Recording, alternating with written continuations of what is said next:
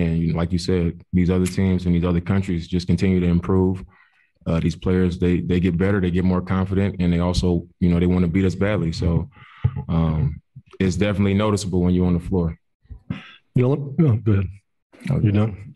Let me also answer that question. You asked the same sort of question, the same family of question last time, where you assume things that are not true. When you just mentioned, blowing these teams out, that's never happened. So I don't know where you get that.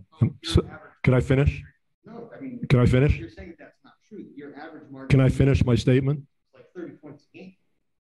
In those last two tournaments that I was talking about. Can I finish my statement? Okay. When you talk. You just told me that it's not true, and I'm telling you your average margin. Are you going to let me finish my statement or not?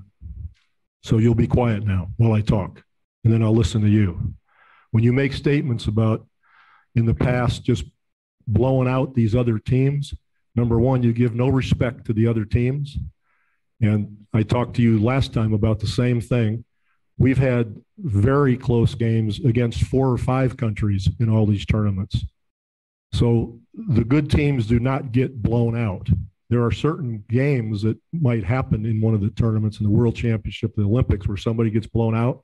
But in general, nobody's blowing anybody out for the good teams. So when you make a statement like that, it's like you assume that's what's going on. And that's incorrect.